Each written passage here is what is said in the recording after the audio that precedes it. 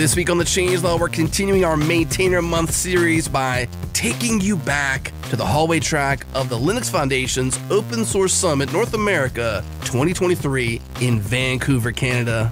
Today's Anthology episode features Stormy Peters, VP of Communities at GitHub, Dr. Don Foster, Director of Open Source Community Strategy at VMware, and Angie Byron, Drupal Core Product Manager and Community Director at Aiven. On this episode, we talk about the core issues of open source software maintainers, finding balance, understanding project health, identifying new contributors, getting funding and support, knowing when to step back, healthy succession plans for leaders, and even a dash of choosing the right license. Learn more about Maintainer Month at maintainermonth.github.com. Special thanks to our friends at GitHub for sponsoring us to attend this conference as part of Maintainer Month. And also a big thanks to our friends and partners at Fastly and Fly. Our pods are fast to download globally because Fastly is fast globally. Check them out at fastly.com. And our friends at Fly help us put our app in our database close to our users all over the world. And they'll do it for you too with no ops. Check them out at fly.io.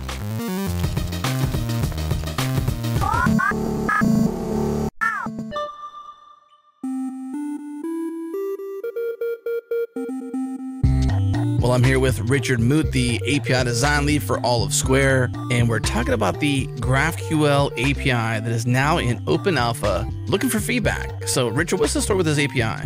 So we've announced this at Unbox last year, and we've been just incrementally adding parts to our GraphQL API. It's been a big ask from developers within our community because it makes using Square's platform so much easier for particular things. You're no longer having to call 3 or 4 different APIs to pull together, a bunch of different data. And so we've just been trying to learn more and more how developers are planning on using this and making sure that we get this right before we actually transition to the next phase in its release.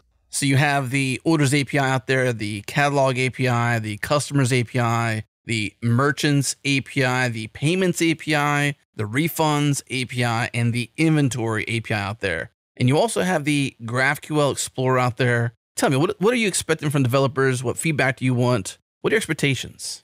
I think our expectations is to find out all the different ways that you're using it and that we can make it better for you. I mean, right now, we've gotten really good feedback. We have, as soon as I announced the update to our docs that we recently did, the very first question that I got on Twitter from someone was when is this going out of alpha? And so we're really happy to see that. But we also are still wanting to hear from developers. You're implementing this, you're trying to build something. What is causing you angst? Is it issues with constraints around query depths or a number of queries? Is it fast enough for you?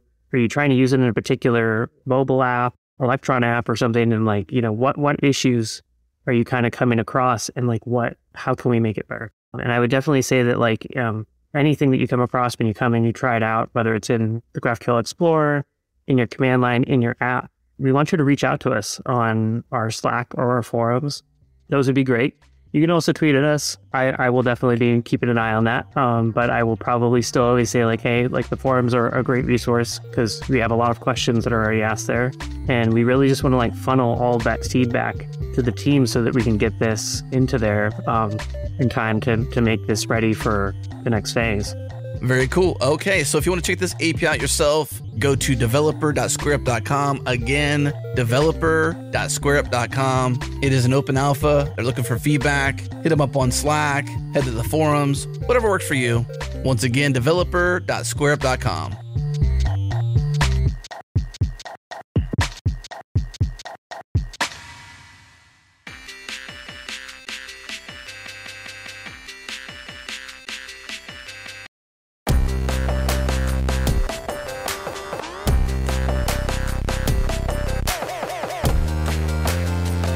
GitHub sponsors. What is the state of GitHub sponsors?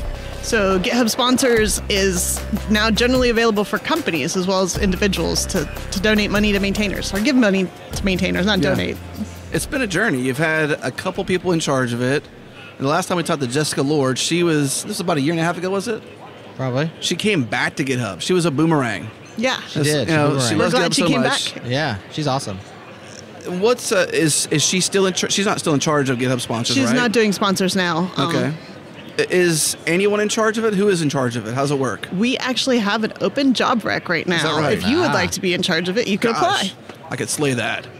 It's actually for a team that's going to be looking at how to change the open source ecosystem so that we fund maintainers in ways that aren't just a paycheck. Yeah. It's a tough job. Who could do that job well? Like, what would they have done beforehand to do that job well? It's been kind of fun, like trying to recruit. So we really want someone who's passionate about open source software, who has some kind of background open source, in you know it. that, right? Yeah. We could pair up on that job, Jared. I've also like interviewed people who were like in insurance before, and so just in insurance models. I've interviewed people that were in venture capital money. Like, we're just kind of experimenting with like who can bring new ideas to the space. It has to begin with a desire. What is GitHub optimizing for when it comes to sponsors? Like, what does GitHub want with sponsors in general? Like, what are the possibilities? Our ultimate goal is to make open source software successful. So that means providing ways for maintainers to have time and energy to invest in open source software. But part of that solution is helping companies understand what dependencies they have and making sure that software is secure and reliable. So companies know they have some of them know they have dependencies on open source software. They really want to help make sure it's reliable. Like, they need someone to help them if it goes down. Yeah. And they understand money is part of that solution. So how do we help them provide that? How do we help maintainers say, here I am, here's how I can help you? Right. That sounds like a challenge. So you said it's now available to companies. Or it was always available to companies, but until recently they had to pay via credit card, which how many people at a company can put a couple $100,000 on their credit card? Right. So we added things like invoices and normal corporate things. I see. So POs you and stuff grease like that, right? the skids, as they say, for companies to be able to actually give at a higher clip than they could with some sort of corporate credit card. Yep. This has been an effort in the making, because I know when we talked to Jessica, that was the plan to get there, and you're saying now it's available. Yep. Okay. How has that changed things? Like, has the giving or supporting gotten easier? Has the amounts increased? What are the stats behind, this new feature being there for sponsors? Yeah, I think it's worth looking at before we were generally available. In just our beta program, we already had like $30 million flow through the program, so obviously there was like a high demand for it. Yeah. We just GA'd a couple weeks ago, so I don't have numbers, but I can tell you that there are new companies signing up for it. Okay. Can you speak to the excitement then? I mean, there's no traction to compare. There's at least. traction. What I mean by that is, it's so new. There's not a lot of details you can share yet because it's fresh. What's the response from those chomping at the bit to get access to this? Is it a lot of companies desiring this? I think a lot of companies want to make sure the software they use is reliable, secure, and that they recognize that they use it, that it's kind of, I think the people at companies want to make sure they're fair. I always say, like, companies aren't people and they aren't motivated like people are. Right. Like, if I'm, like say I go out of town. There's no emotion. Or there's no sense of like give and take the same way people have it. Like, say I go out of town and I ask my neighbor to like come feed the cat every day. And when I get back into town, I'm like, oh, she did me a huge favor. So like, I'm going to take her some apples from my apple trees. And so I take apples over to her and she goes, wow, this was like a lot of apples just for feeding the cat. So I'm going to make an apple pie. And she like brings me back an apple pie. And there's like this give and take that we take for granted as humans. Yeah. Someone in a company has to do that, because a company that doesn't do that. Right. They're profit generating machines. And so the people have to like step out of the norm in order to do that. But people do want to. So we're trying to give them tools like, here's your dependencies, here's the dependencies of your dependencies. Like, okay, so all that stuff exists now inside of. Yep. Is it like inside the sponsor's dashboard, or is it just inside of GitHub's? Like, various tools have it. So we can help you with sponsors. We also have an OSPO dashboard for corporations where they can see what they're using and what they're contributing to. That's cool. And so what's a typical give out of a corporation these days? Companies would also like to know that, because we actually had one company that came and said, I want to make sure that I don't look like I'm giving too little. Right. And so they didn't want to give, and they were willing to give a couple $100,000, but they were afraid it would look like too little. Yeah. So I think we need to establish some norms. Right. So it's still kind of playing out. We don't know what a norm is. We don't know. The best indicator of that has been the FOSS Contributor Fund to some degree. Yes. And we just talked to Chad Whitaker, the show's out there, as part of this episode we did with Maintainer Month and whatnot. And essentially, he did some back of the napkin math, and it was like $2K per engineer to the software that they depend on, essentially. So if they have 50 engineers, this is a round number, $2K, you do the math. Yeah, you could look at it in a number of ways. You could look at how many engineers does your company have, how much money do you make off the software you build on it, right? Like how many different software projects do you use? Like you could offer up a whole bunch of formulas, and I think we probably just need to pick one and suggest something. Yeah. We had this entire conversation, Stormy. I really wish you would hear it. I'm going to paraphrase it. We talked about this idea of a pricing page that a SaaS company might have for them. You got the free tier, you got the pro plan, you got the business plan, you got the enterprise. And essentially, we need an on-ramp to fair funding of open source, whether I'm an individual or a small team or a larger enterprise. The idea of fairness, I think they ask you all, GitHub sponsors, hey, what is fair, right? What should I give? What's too little? What's too much? There's no real, I guess, documentation out there of what fair is. You know, if you're in this realm, maybe $2K per month is too much for you, but it's at least a good place to start. Maybe $2K per month, or sorry, whatever the number is, $2K per developer. Maybe it's more like 500, or what is a fair number that makes sense for you? How do you quantify that? Give them some sort of, algorithms basically to sort of figure out what fair really is for them. And it also depends on what the maintainer wants to be responsible for or commit to. I'm not quite sure the right word there. Like, what if I wrote it last summer, I had a month off, and I wrote this really cool library that solved a need for me, and I put it out there, and like, I'm done with it, right? Like, right. I did it, I put it out there.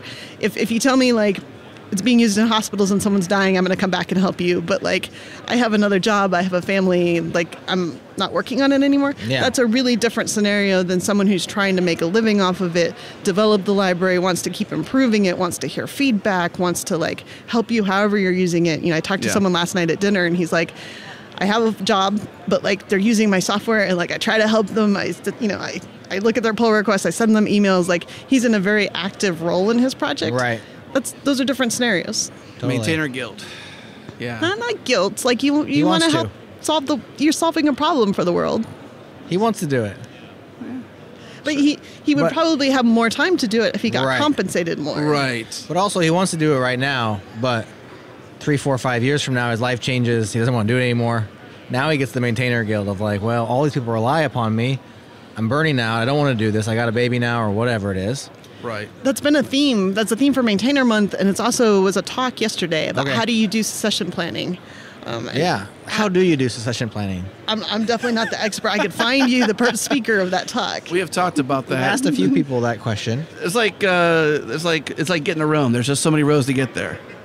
Yeah, I think it definitely is building out your community and building trusts along the way. Like, yeah, you have to put other people in positions of trust.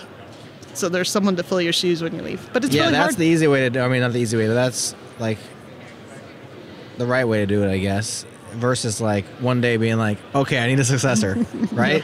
Right. But I haven't been preparing for this day at all, but I need one right now. And so I put out a post on my socials, and it's like, someone please take over this project please for help. me. I think we could learn a lot from nonprofits in this space. I think they have the same problem. Okay, how so? So a lot of nonprofits don't have people on salary, like a lot of the smaller ones, and so if the person all volunteers, if the person running wants to like leave or go do something else, they have to have a succession plan as well. Okay. Well, we talked about having terms of service to some degree, like, hey, if you want to be a maintainer, et cetera, or you are a maintainer, or you want to bring on a contributor, a term of service. So what you're saying is, if you need to leave or you need to step away, the social construct should be plan for a successor. Invite a successor, or have some sort of plan. Like, just don't leave your station abandoned. And I agree with that. Right. That would be great if you did abandon, especially if other people are using it. But I agree with that as well. Like, it's much easier to get people to step up to positions in your project if you're clear about what they are. Like, yeah. Hey, if you submit 5 pull requests and I pretty much accepted them unchanged, and you're always there when I send you an email or a DM, like, then I'm willing to consider you for this role. Right. And if you accept it, when you leave, which is cool, please help me find somebody who might be suitable. That would be a good clause. And the please might be more you have to versus just simply please. Can you say that though? Well, what I'm asking, I guess, is like, should we? There's no perfect way to do this, but maybe the version that gets deployed in most cases is like, if you accept a position on a project that has, I don't know, some usefulness, some threshold of usefulness, and you are a crucial person because you've accepted a role as a maintainer. Maybe you agree to mentor a certain number of people or something. Yeah, exactly. Something that says I care about my team, my other maintainers, and this project enough to accept the role because I like it, but also if I need to step away, some sort of responsibility to ensure non-breakage, you know? So one of our GitHub students, the students that's in GitHub Education shared with me a tidbit he learned yesterday, which was instead of someone submits an issue, instead of just writing code and solving it and doing your own pull request and closing it, they suggested writing out like the whole problem and how you saw the solution. They said it would take as long as just solving it, but writing it up and describing it and then putting it out there for someone else to be able to pick up is a good way to like grow your project. Oh, yeah. Don't repeat yourself. That's so forward thinking, though.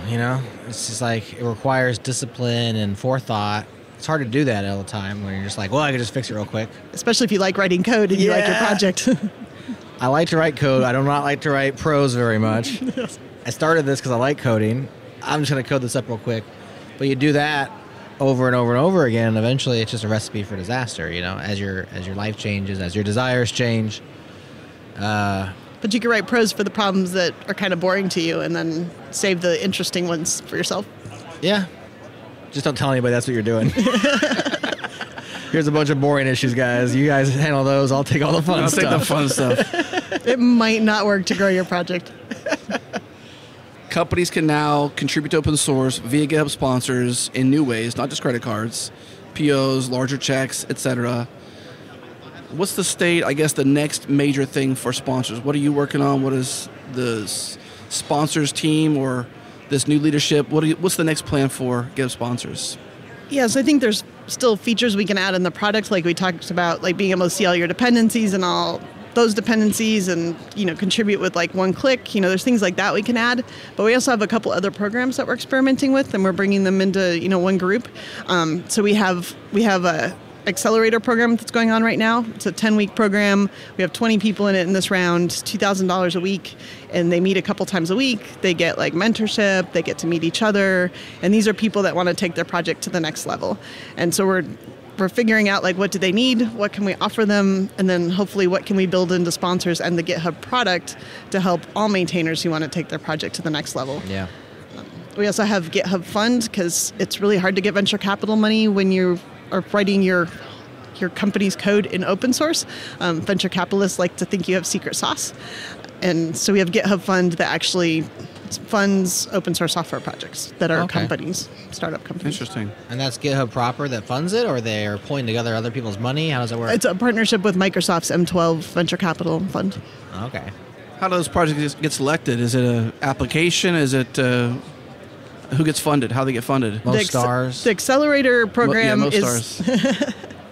Yeah, most stars. The accelerator program is an application. So someone who's interested in taking their project to the next level applies, and we selected them.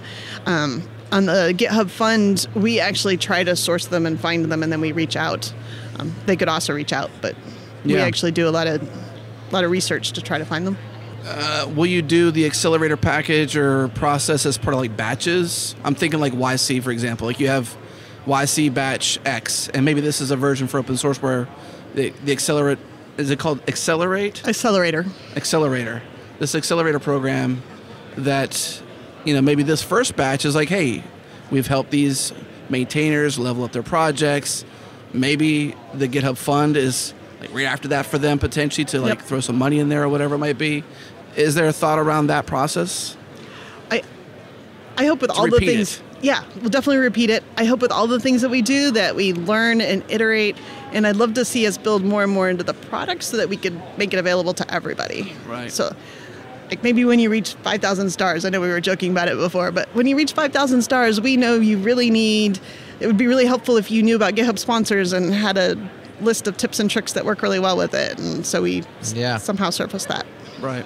behind the scenes, we were hearing that like a lot of the activity on GitHub is done by like 1% of the repos, and that's kind of part of like funding open source. Like there's a lot of activity in GitHub around open source and maintainers and whatnot.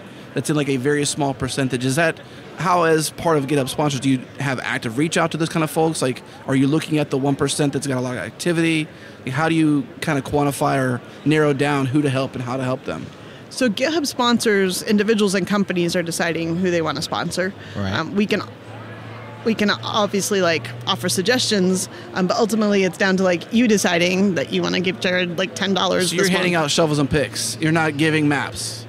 We're trying to provide maps. We're not providing rules and saying you must turn right here. Yeah. Well, when you said at 5,000 stars, you may be. So that made me think you might have some proactive outreach. I would love to start doing that. Right. But what I wanted to say when you asked what's next, I hope we learn from the accelerator this round and learn, who is interested, who came, what did they learn, what was most valuable for them, what kind of problems are they encountering, and we iterate. Yeah. But in terms of the sponsors, the product, it's pretty much what it is until we get this new person to come run product, right? Oh, we have a team working on sponsors, but we're hiring a new lead. A lead for the team. For sponsors and accelerator together. Because I know, like, when we spoke with Devin Zugel originally, when she was finished with her work there, and probably when we talk about with Jessica as well, there's other ideas of ways of providing funding for open source through sponsors, the product that's not money.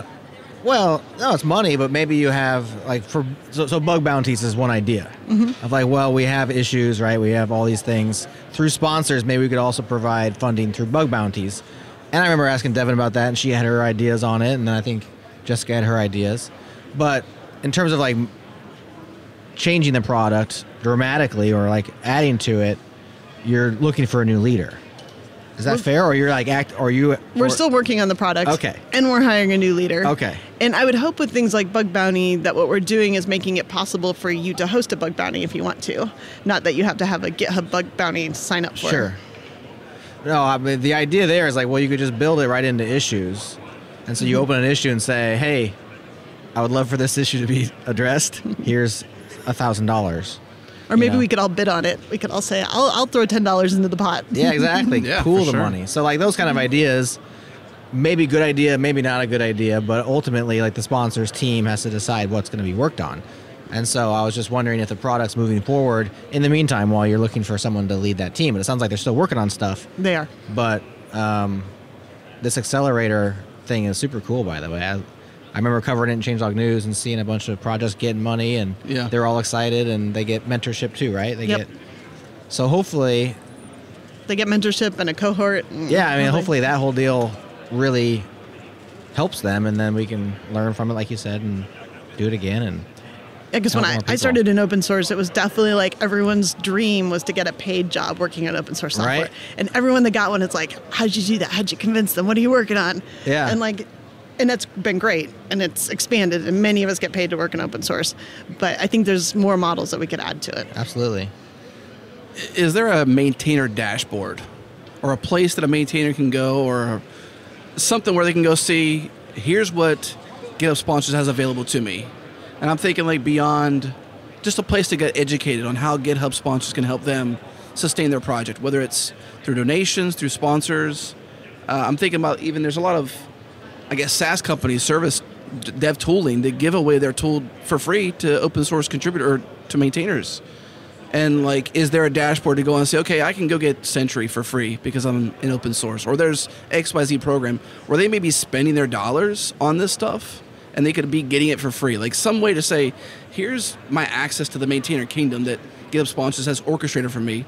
A dashboard that says I can do sponsors, I can get money from here, I can get support there, I can get cohorts here, I can learn about Accelerator here. Is there a place for that? So you can go read about GitHub Sponsors and maintainers and GitHub Fund now. We don't offer maintainers free software, but if you are a student interested in open source software and you sign up for GitHub Education, there's a whole student pack of free software that you can get. There's a repo that you can find, something along the lines of awesome OSS, stuff like that. Yeah, it's free for open source. Awesome. It's an awesome list. It is an awesome and it's list. just community maintained, and it's a list of sentries and bit buckets. I just made that. I don't know about is bit buckets still out there. Other things that have a free plan for open source maintainers, and that would be one place people could go. But just throwing that in there.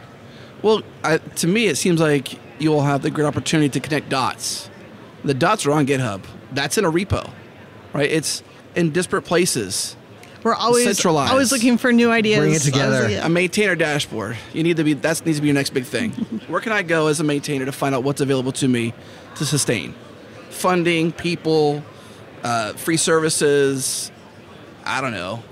So when you say maintainer bounty. dashboard, what I always think about is when I talk to maintainers, they tell me they're not asking what they get for free. What they're asking is like, how do I know who contributes to my projects, and how do I know who this person is, and the last time they were active, and like, did they submit this code on behalf of GitHub or Microsoft, or are they an individual? Right. That would definitely be a good thing to put in that dashboard too.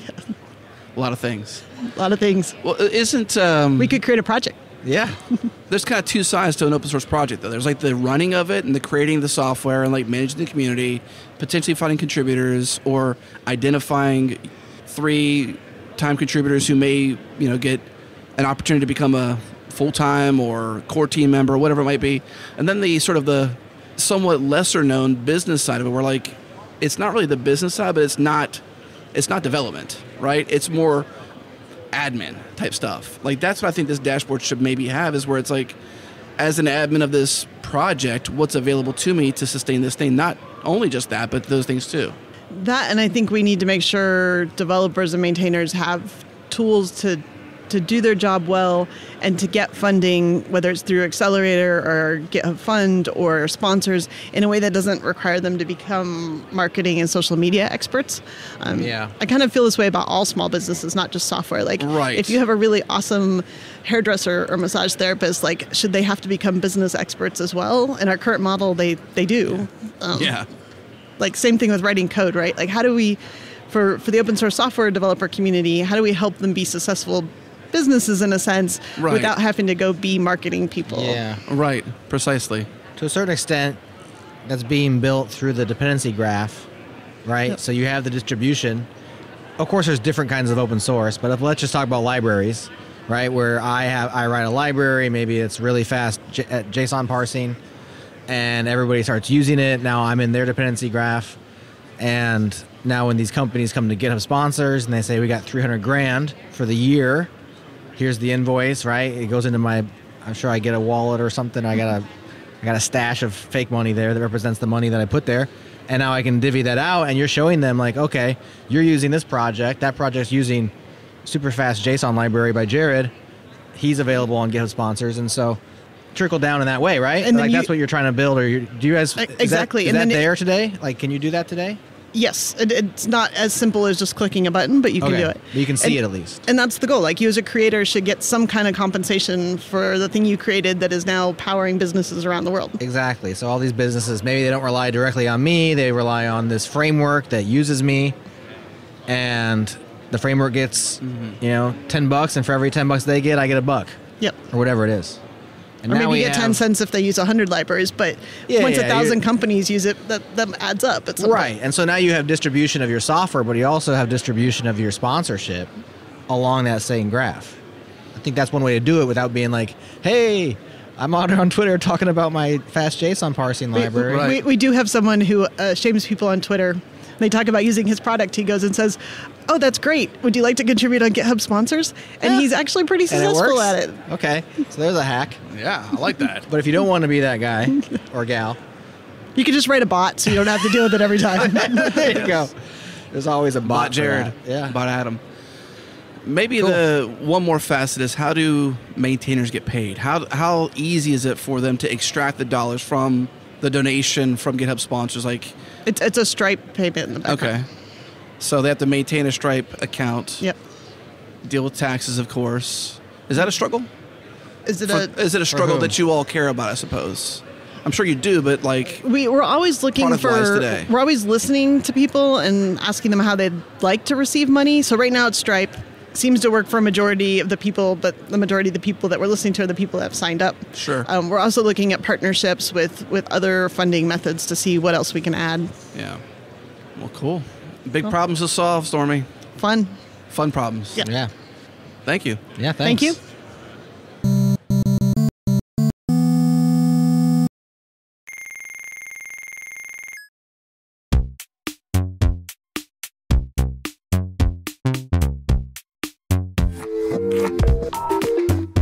So in the sponsored minisode here in the breaks, I'm here with Tom Hu, dev advocate at Sentry on the CodeCov team. So Tom, tell me about Sentry's acquisition of CodeCov. And in particular, how is this improving the Sentry platform?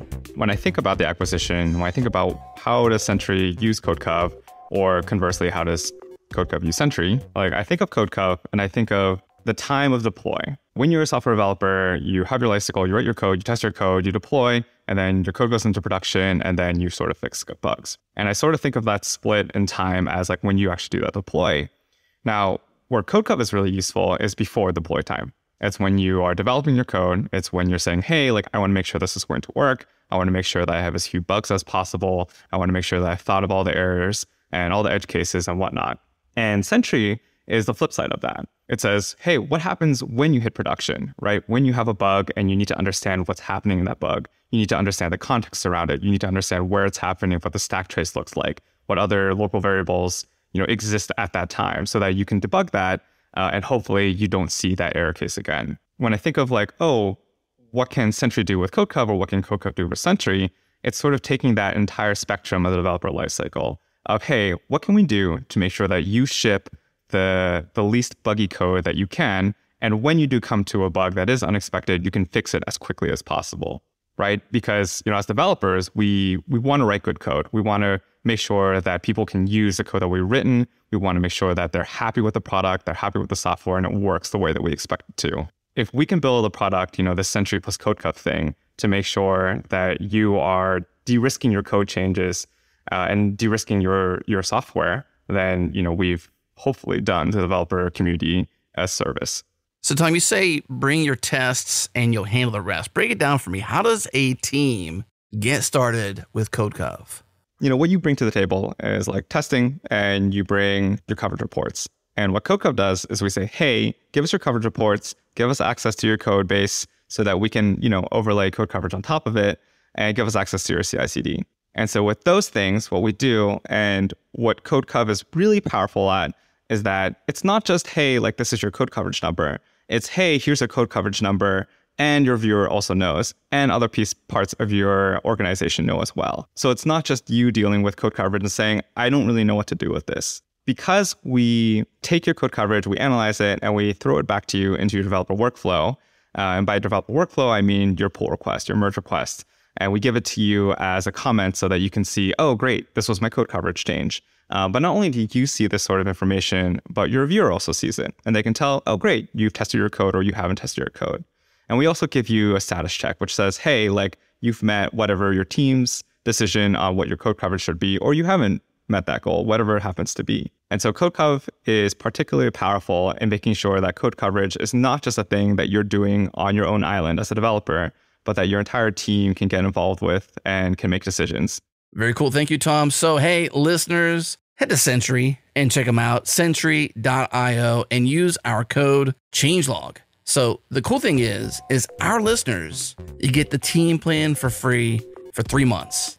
Not 1 month, not 2 months, 3 months. Yes, the team plan for free for 3 months. Use the code Changelog. Again, sentry.io. That's sentry.io. And use the code Changelog. Also, check out our friends over at CodeCov. That's codecov.io. Like code coverage, but just shortened to CodeCov. Codecov.io. Enjoy.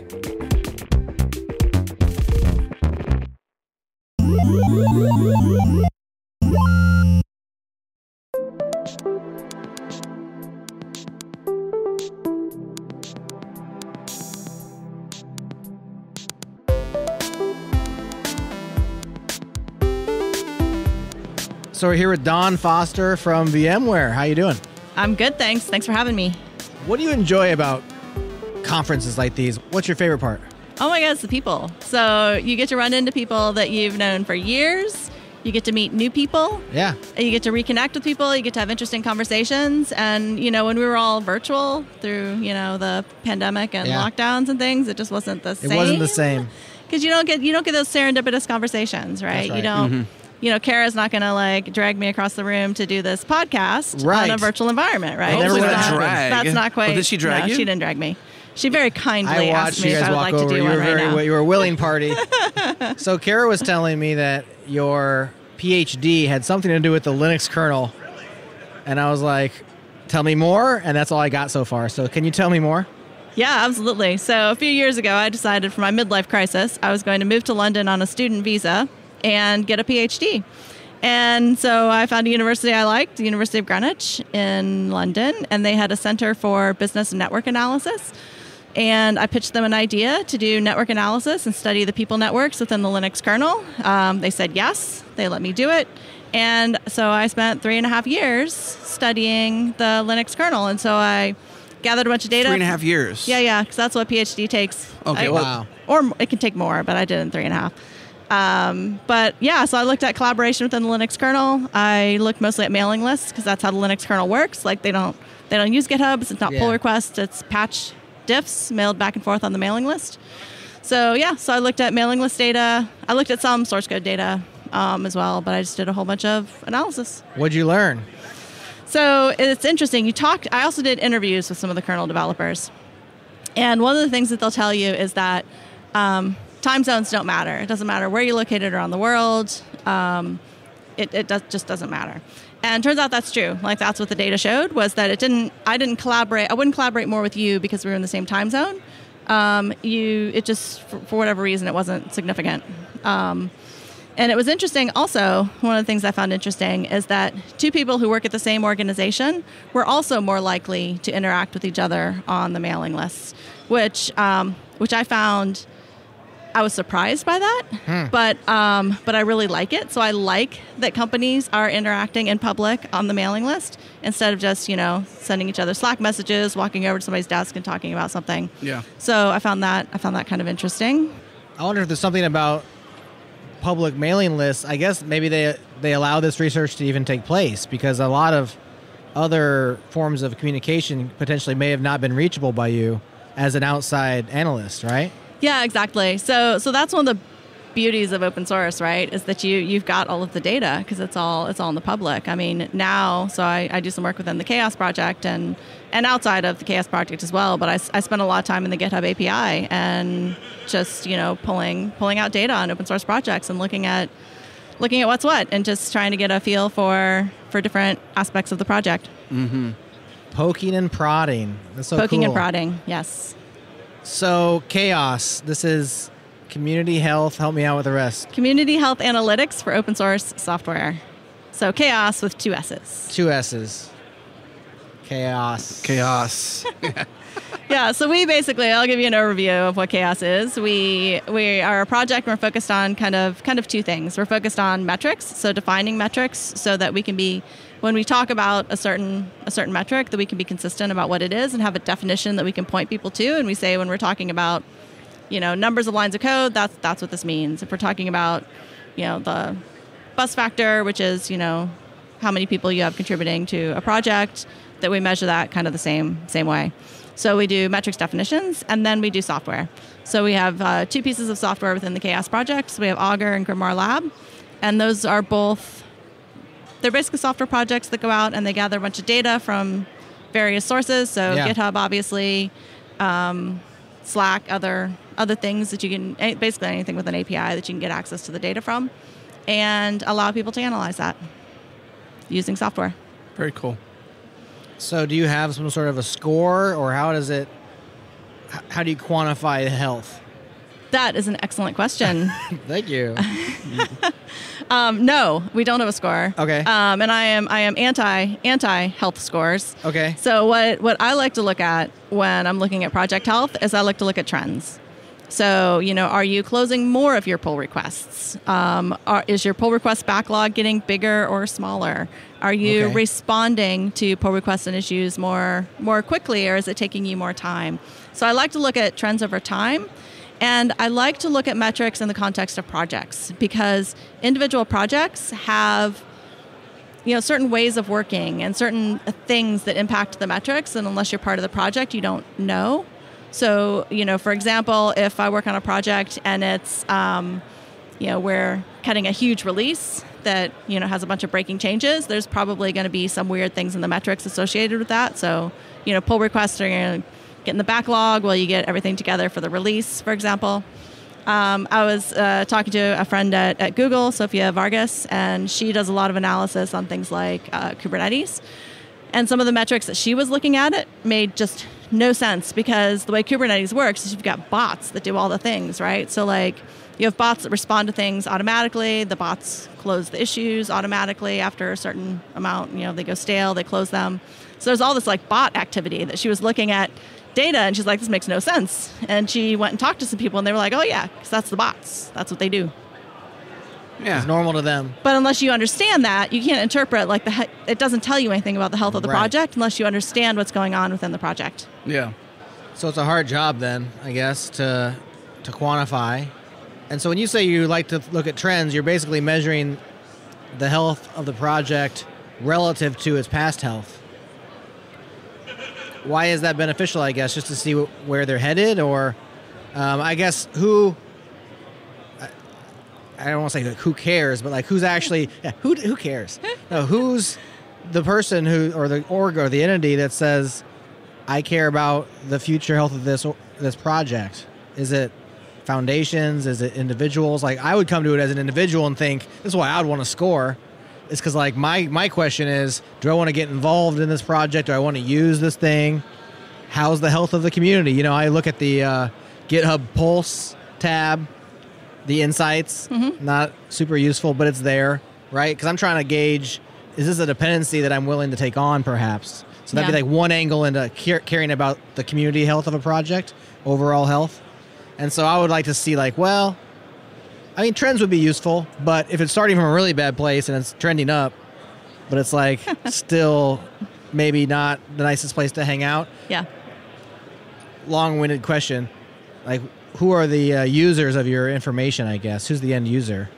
Yeah, so it depends. I think all of those people are end users of metrics, right? And so part of the reason that I look at trends is because let's just talk about from a VMware perspective, right? From a company perspective. Sure. I want our maintainers to look at the projects and use the project health metrics to decide where they need to improve. So, if they're responding to pull requests really quickly, then that's great. But if they're never closing any of those pull requests, maybe that's where they need to focus. So it gives them a place to focus. Sure. And the reason I like to focus on trends is because what I don't want is somebody getting all hung up because their numbers going down, but maybe it's going down less quickly, or it's improving in some way. So they've already made some improvement. And I don't want people getting hung up on just the number, because the number's less than it was last month or whatever. I want them to think about whether they're already improving. Is there something else they can do to improve? And then I think, when you're new to a community and you're trying to decide whether you want to participate in a community, I think those are a whole different set of health metrics. That's a different set. Yeah, I think that's things like, is anybody actually using this thing, right? I don't want to contribute to something nobody uses. Right. Are there lots of other people contributing? Do all of those contributors work at the same company and I don't work for that company? Am I even going to be welcome in this project? So I think there's a lot of things that you look at depending on what your goals are as a contributor.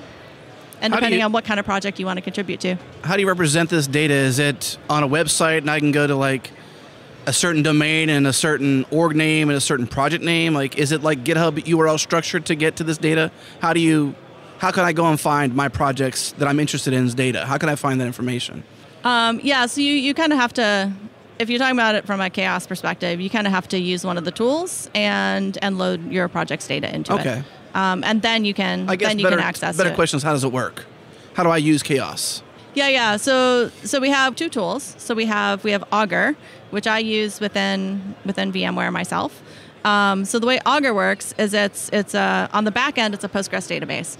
So basically what it does is it has a bunch of workers that pull data from GitHub, for example, and puts it in a very nicely structured Postgres database. And then they're doing some work on the front end. So they're kind of making some changes on the front end. It's a little bit less mature. But the reason I picked Augur was because there were 4 metrics that I wanted to measure that I wanted our maintainers to look at. And so because it's just a Postgres database in the back end, I can just write a whole bunch of Python scripts that generate the 4 charts that I want. And then we display those internally. We have a little internal dashboard that we use for that. Okay. And then we also use the Bitergia. Say what?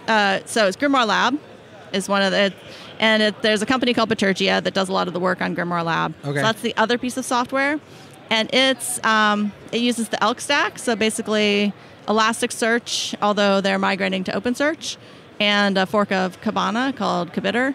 So it's more of that style. So it's not a relational database. It's like an Elastic database. So you can run queries, but it's got like really big dashboards that people can use.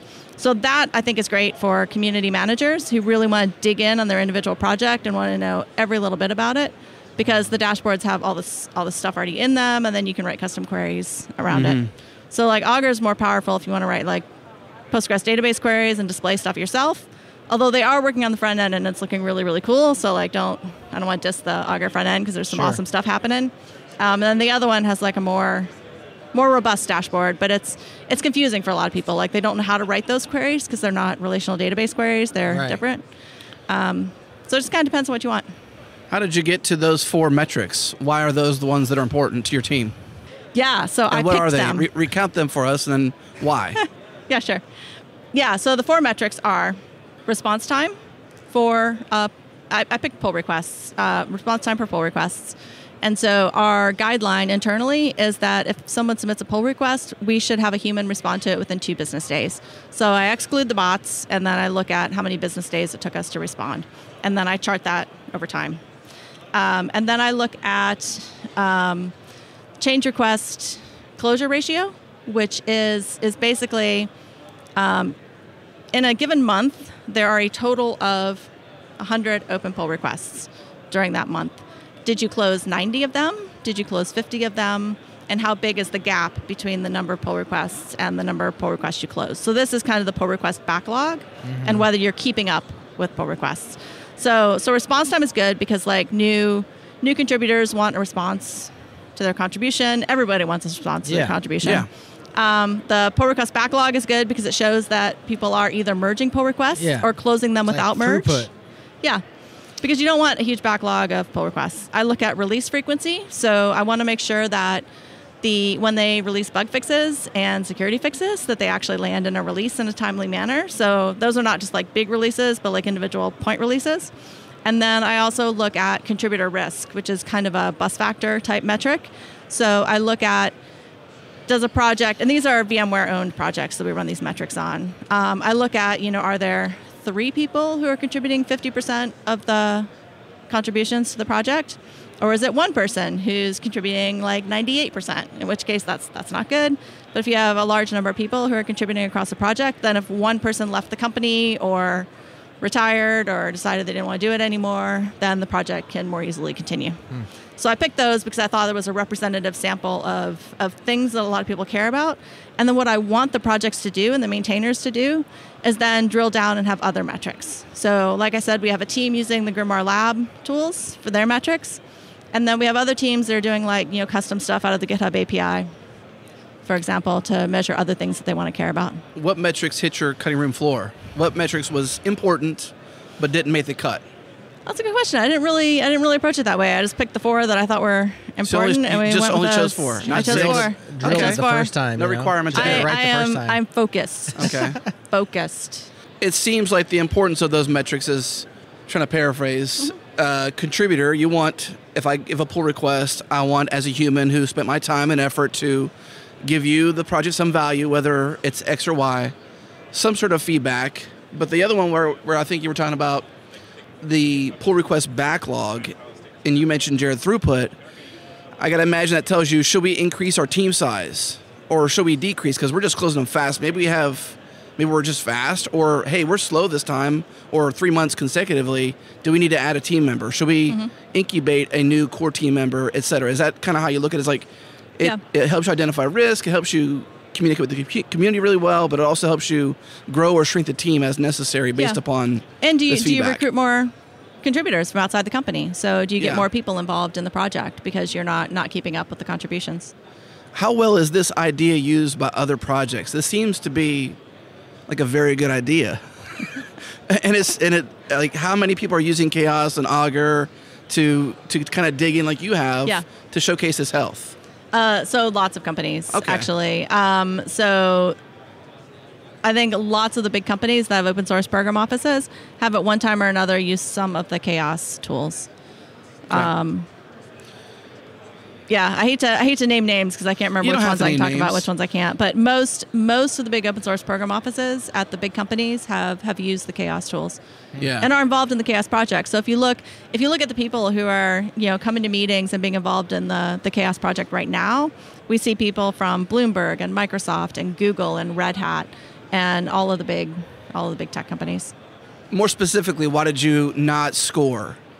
Like, why did you not establish maladaptive, healthy, a score of 50? Like, why the pushback against the scoring? Like, is it too concrete? Do you need to be a bit more ambiguous in terms of like that true health? Like, no, it's because every project's different. Okay. So how do you compare a Kubernetes and give that any algorithm that you could put together that would score something like Kubernetes, and then compare it to a project that has like 2 contributors and 10 pull requests a month?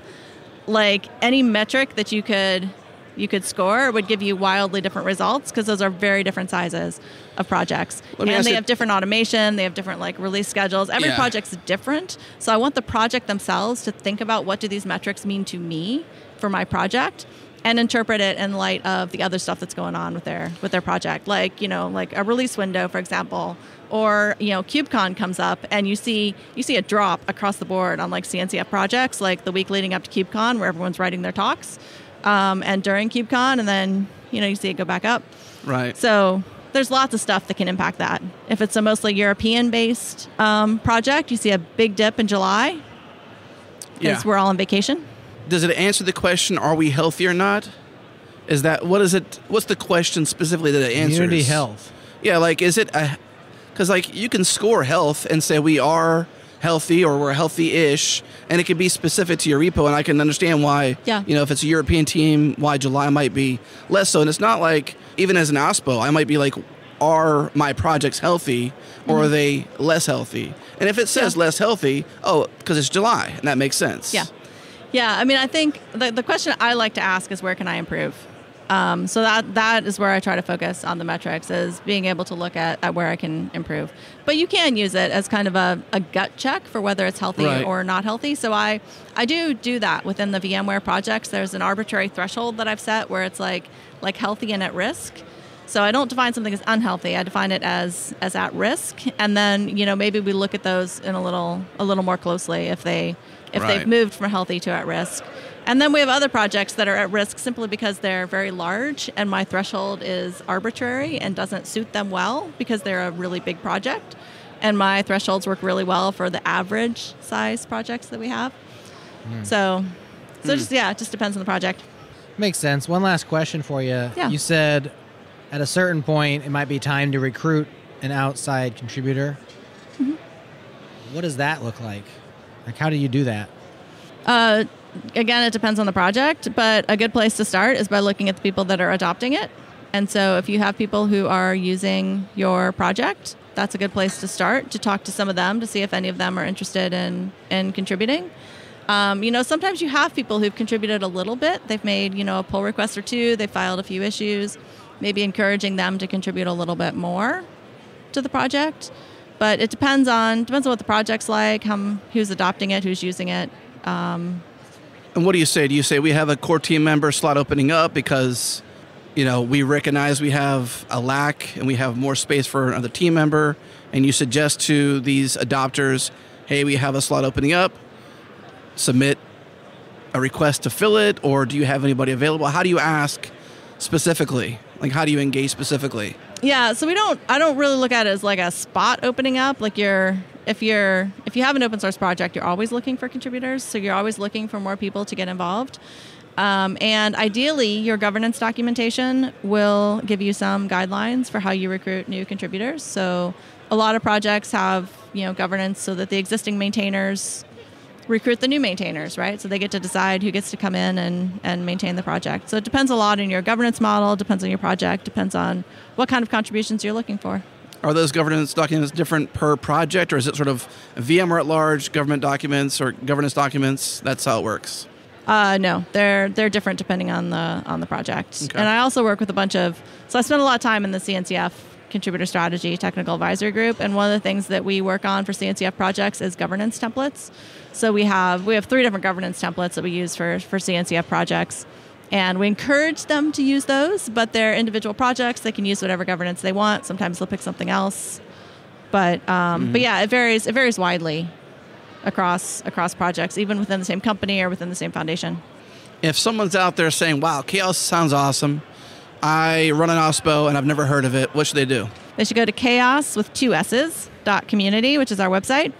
And we have loads of regular project meetings. We have working groups you can get involved in. And so I would say poke around there, and there's information on how to participate. And we're very welcoming to new community members and What's new your time to pull request closure ratio? What's that? Yeah, that's a good question. I have no idea. Okay. No idea.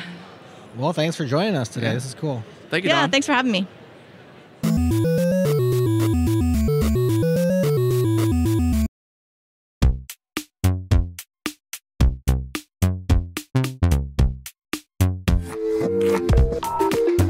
Hey friends, I'm here with one of our partners and sponsors, Jason Bosco, co-founder and CEO of TypeSense. You may remember Jason from episode 505 of the Changelog. We talked about TypeSense being truly open source search. And that's kind of where we got interested in TypeSense, because we've been hitting bottlenecks and issues with Algolia. And so I reached out to Jason and said, hey, Jason, we'd love to work with you and partner with you. But Jason, tell the listeners here why you all built TypeSense. What do you believe? So we believe that fast search as you type experiences need to be widely available and adopted by as many sites and apps as possible. And what I mean by search as you type is you type in a letter and it returns results right away in, say, less than 50 milliseconds or 100 milliseconds. And we've tried building experiences like this in the past with other products. There's Solar, there's Elasticsearch, there's Algolia, and all of them are good in different respects, but they either are very complex to deploy,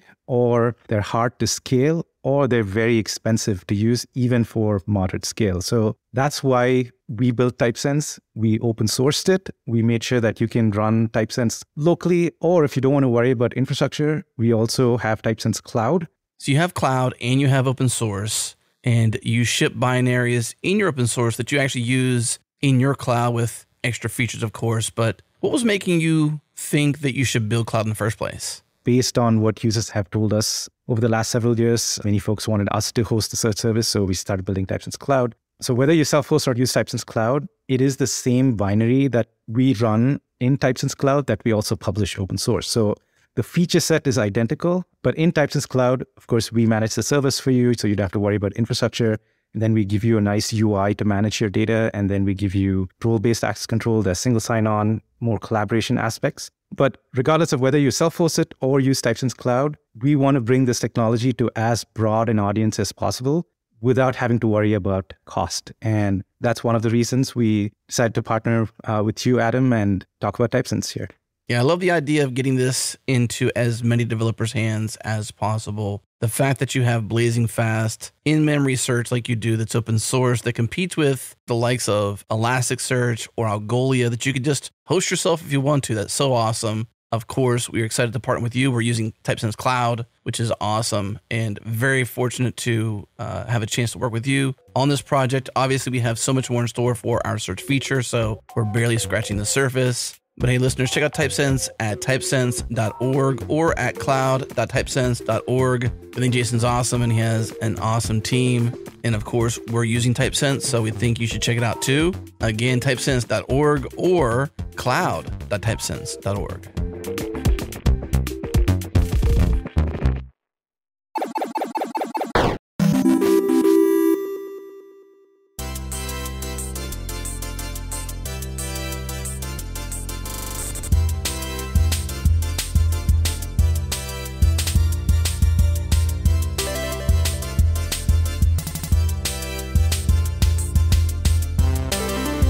Drupal is still a big deal, right?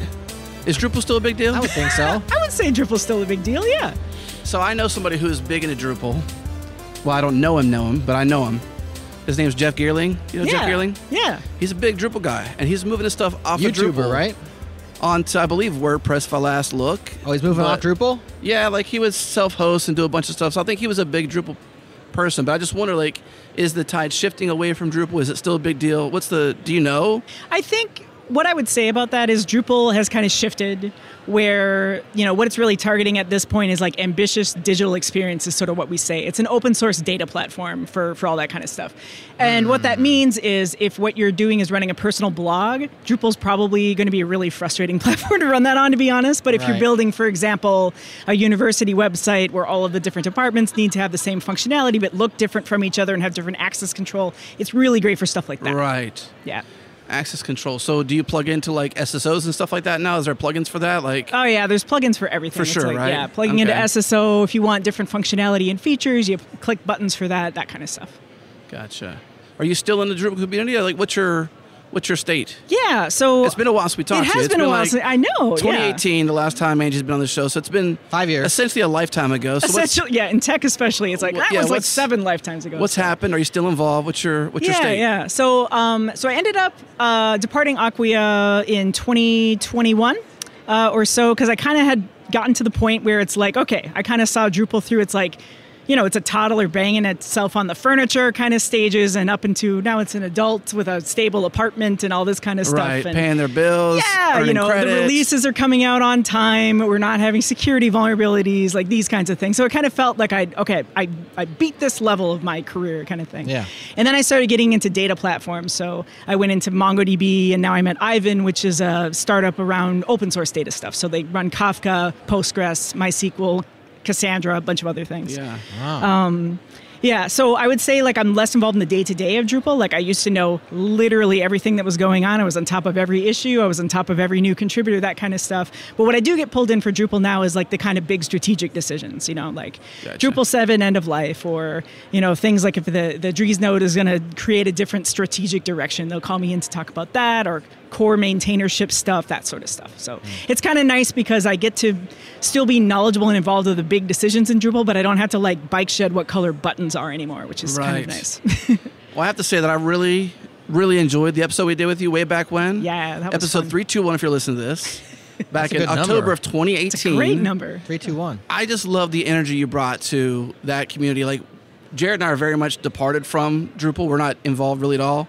And I feel like you gave us the best 30,000 foot, maybe 12,000 foot view of that world. And you just had so much passion. You really just did. I mean, you represented Drupal very well.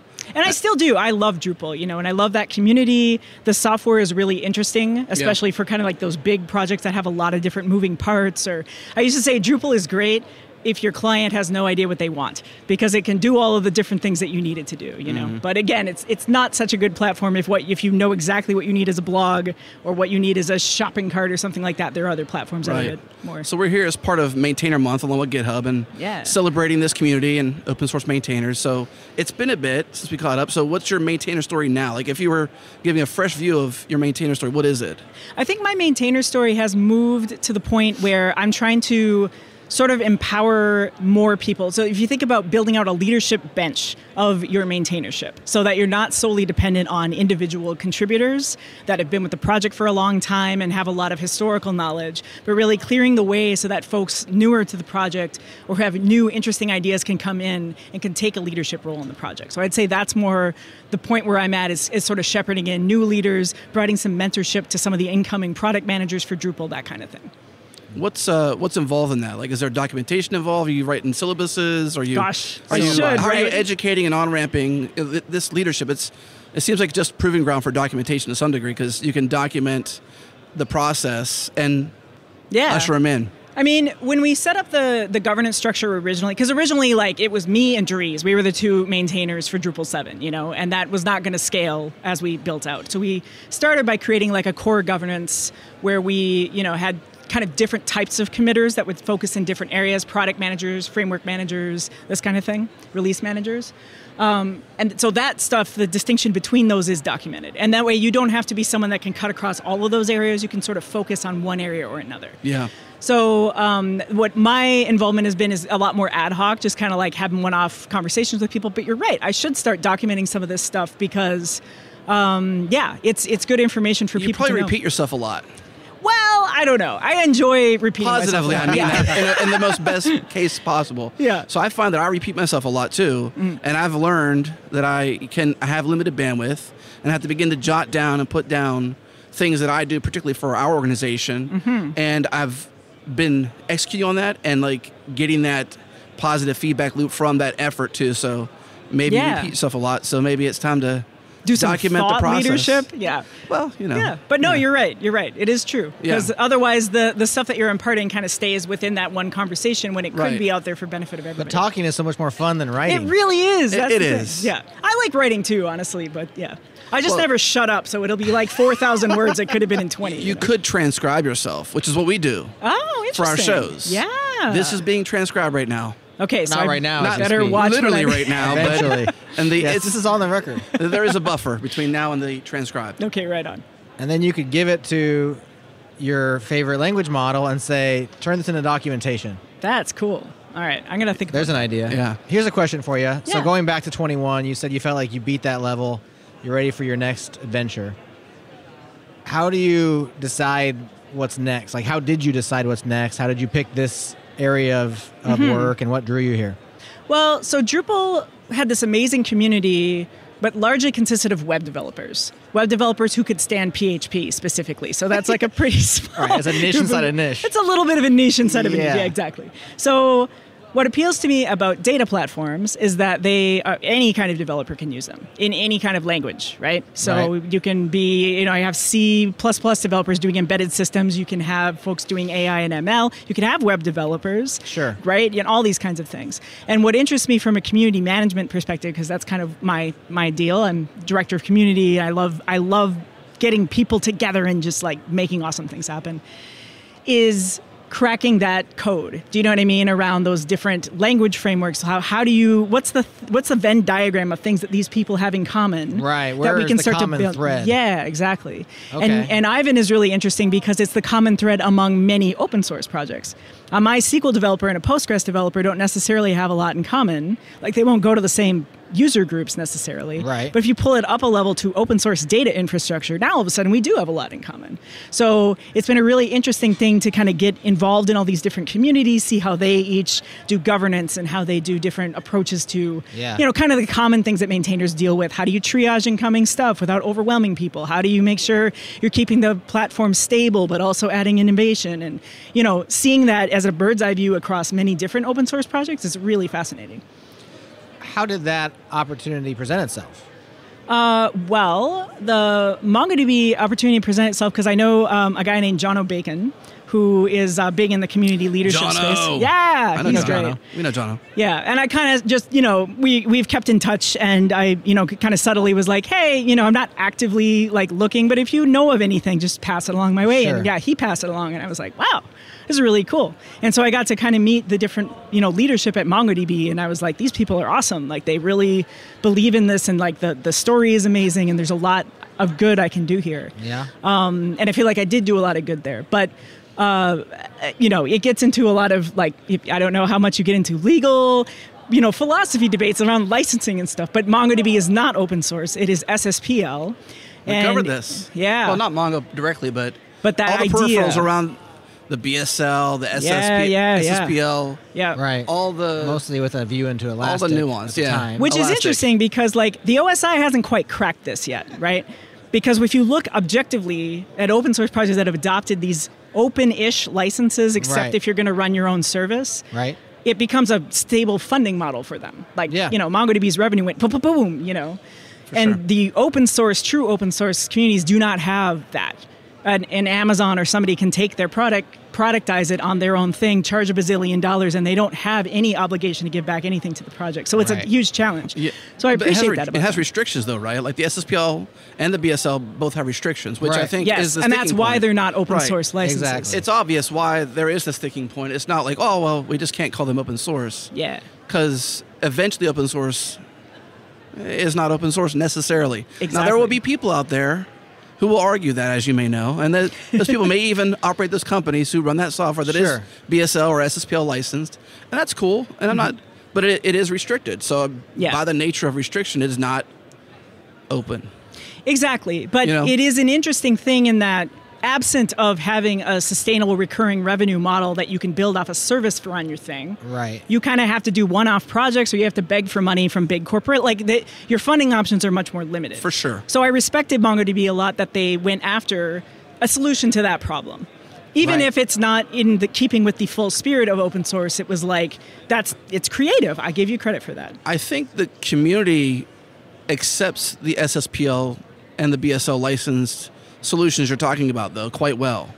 One in particular is a sponsor of us. It depends on the part of the community. Which part of the community you're talking about? Yeah. Well, yeah, but I mean, I guess what I mean by that is that it's not like, oh, you chose that, so therefore you're bad because you decided to go a route that funded your business or made your business sustainable.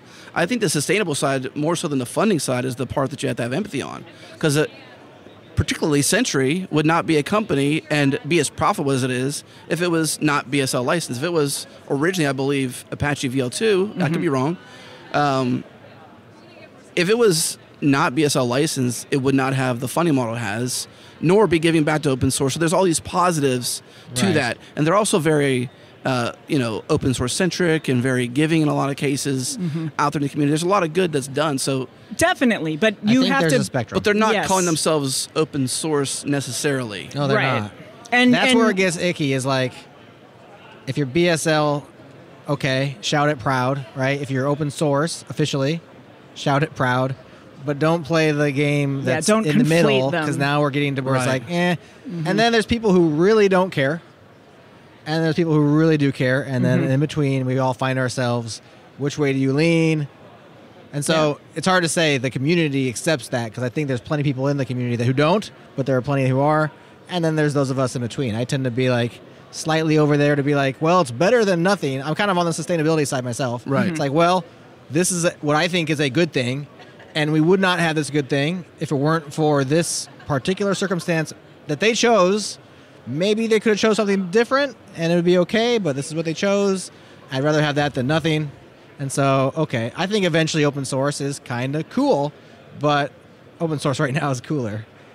But maybe that thing wouldn't exist if there wasn't. It's true, though. So, people apply different value frameworks, right? Yeah, what do you value changes. And then there's other people who are like, no, it has to be OSI compatible. And then there's obviously the FOSS side of things that has to be copyleft, et cetera. So, and it's interesting because that's why these arguments can get kind of fractious, because no one's wrong, right? It's like everybody has a defensible position in this whole thing. But this goes back to Adam Jacobs' war for the soul of open source, right? For sure. It goes back to what do you value? Yep. And what is open? Why do you come here? Yeah. Right.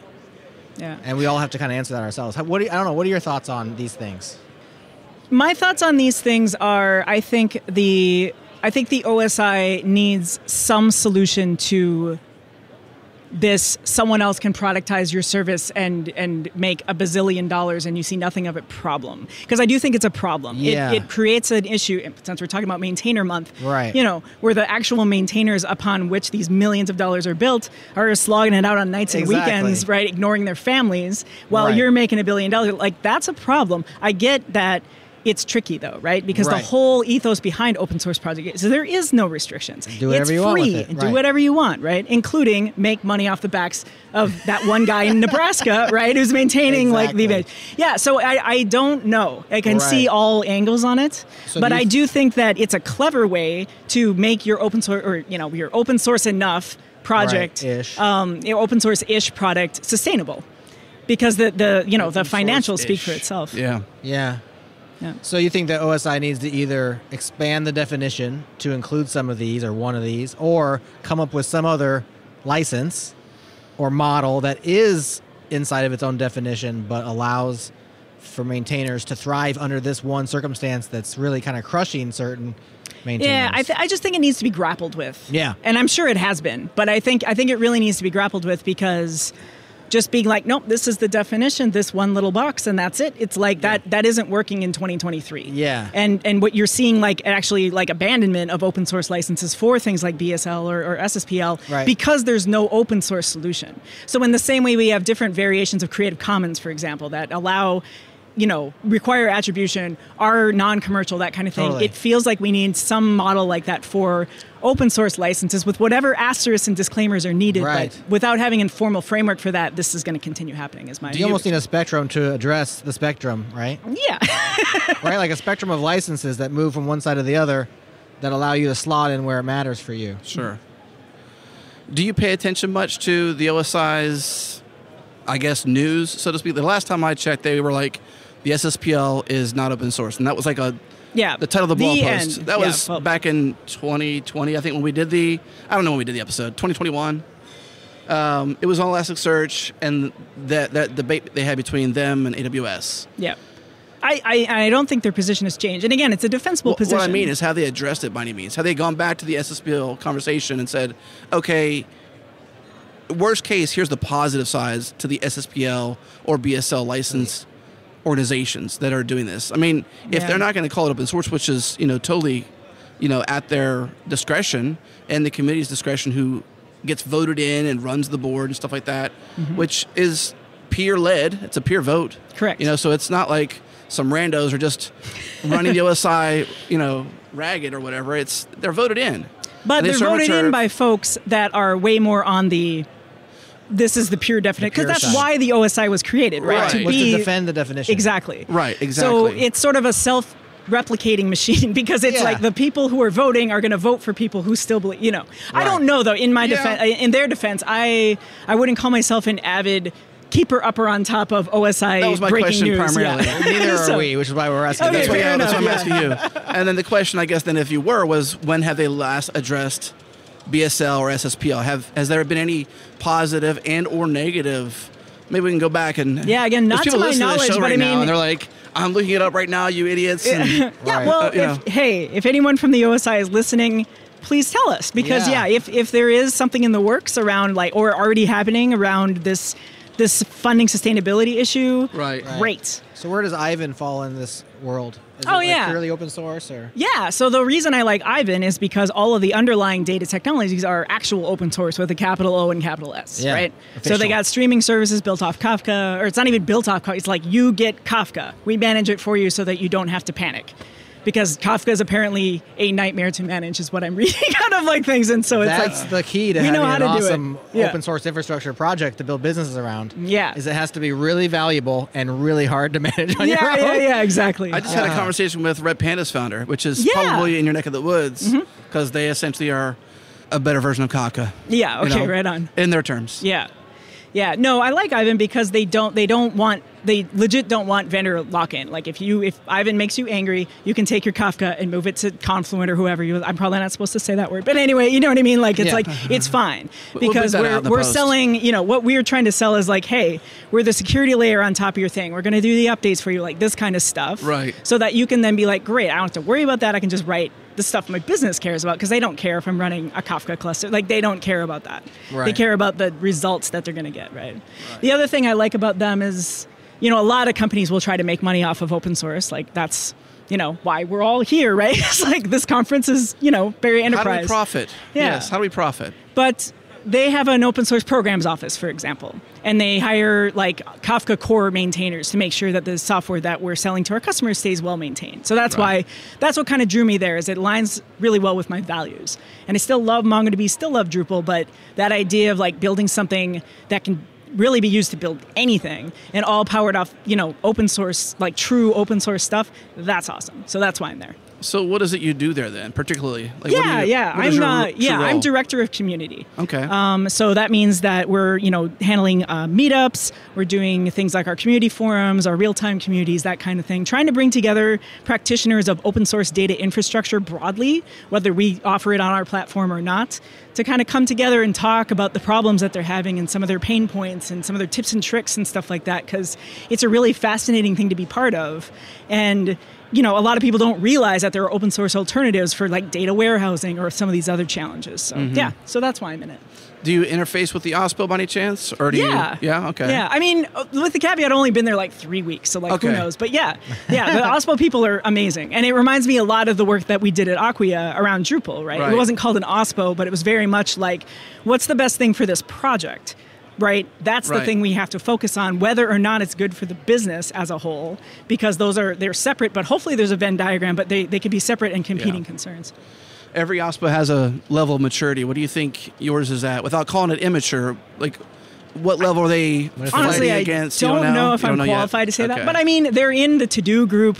They're a member of the OpenSSF, so I feel like they're doing the right things. They're contributing in the right ways. Right, and they're also employing, you said, Kafka maintainers and stuff like that. Yeah. And there's like Postgres, couple of people. There's like from different again, they want to make sure that the technologies that we rely on for our customers stick around. Right. And I think that that's really awesome because they wouldn't have to do that, right? They could just sell the stuff and not give back, but they're choosing to do it. So yeah. Cool. But on the maintainership thing, I do think that is a general problem that people need to think about. Is like right now you're in this, you love it.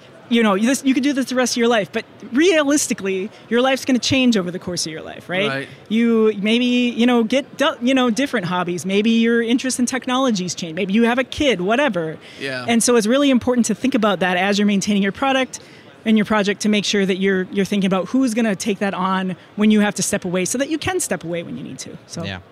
One of the themes I didn't put in my notes, actually. One of the themes for Maintainer Month and maintainers, I believe, is like essentially finding a way to step back, finding a way to have succession planning and stuff like that. Do you, as part of your leadership, talk at all about that? Like that kind of maturity of a maintainer and supporting folks to anti-burnout, essentially? Yeah. So we do things like have what are called, oh my God, what is the word? This is so bad. Provisional, that's the word. Provisional maintainers. So we find people that are kind of active and doing the right things in the right subsystems. We'll kind of find those people, pull them in and say, hey, would you like to become a provisional maintainer? Provisional maintainer doesn't get commit access necessarily, but they are allowed to this RTBC, reviewed and tested by community patch. It's like, it's gone through the review process. This patch is good to go, and they can escalate it to commit or to actually commit it. And after they've done that for a little bit of time, then we do give them commit access, but maybe just to their own subsystem and not the whole of core. And then later they kind of grow into that. So we have like a progression model. What we're also exploring is the idea of term limits on a committer as well. Because terms and term limits, I should say. So terms meaning you're not signing up to something for life necessarily. Why don't you sign up for something for, say, 3 years? And we stagger it so that not all of the committers come on at the 3-year mark and then, whoop, now there's nobody, right? But like stagger it so that, there's still a group of people to help bring on the new folks. But then it's a lot easier to make a commitment, or for your business to make a commitment if you're employed by somebody, to say, okay, we can pay you for, say, 20% of your time for 3 years. That's an investment we can make. Versus 20% of your time indefinitely is a lot harder to ask. And then we're talking also about term limits, which means once you've done, let's say, 2-3 year rotations, then you have to take a year off. And, if you want to come back, great. But otherwise, we're going to make you go out there, build some stuff. Get familiar with what the field is doing, that kind of thing. See if this is still what makes you passionate in the It's kind of like forced vacation.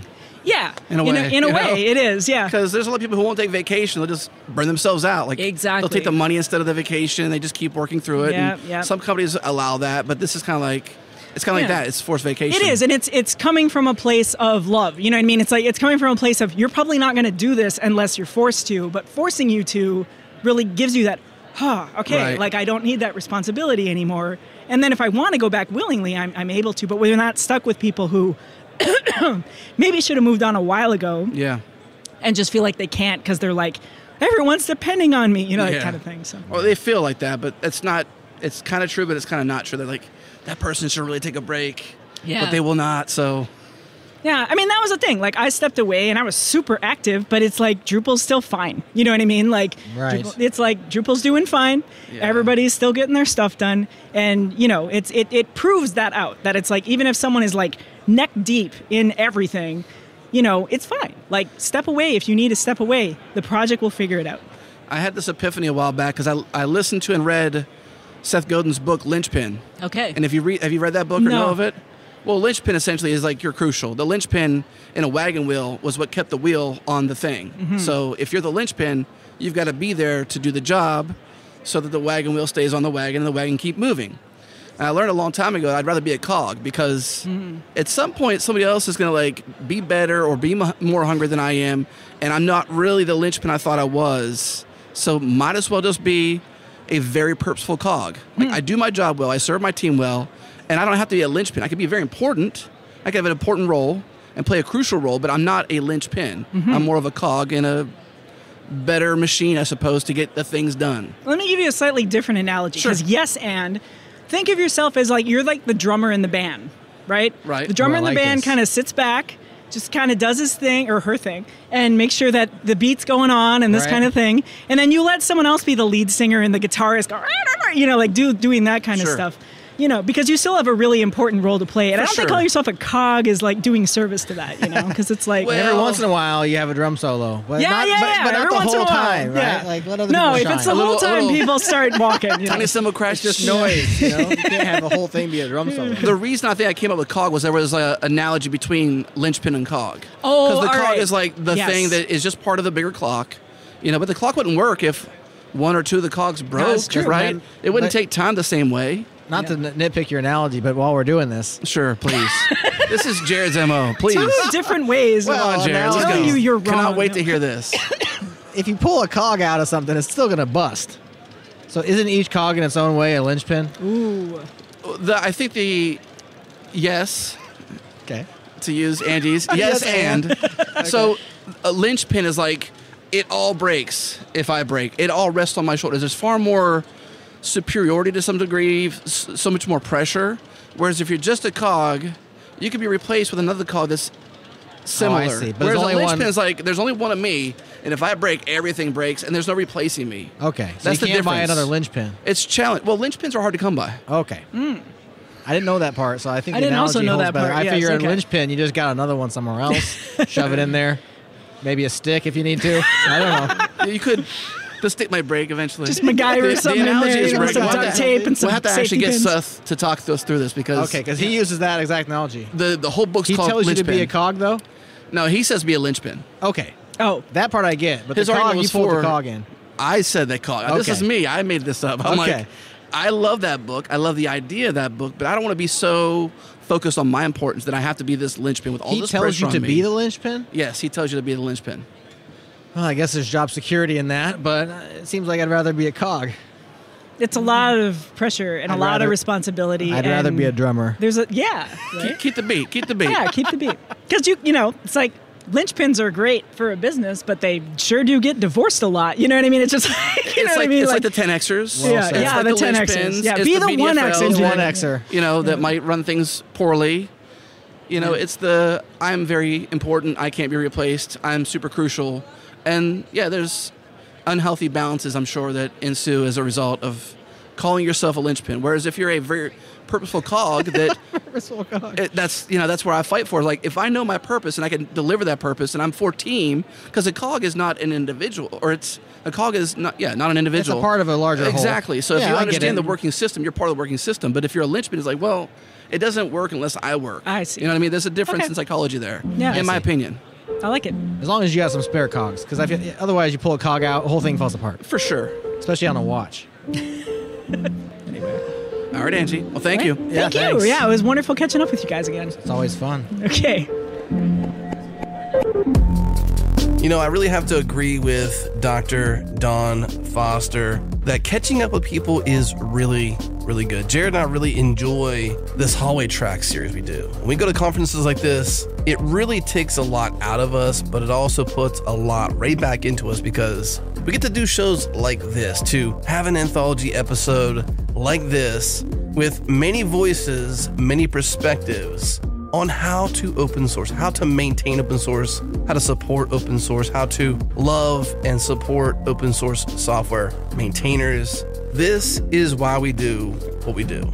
Because like you, our lives depend on open source software and therefore open source software maintainers. So if you haven't yet, head to maintainermonth.github.com and find ways to participate and celebrate Maintainer Month.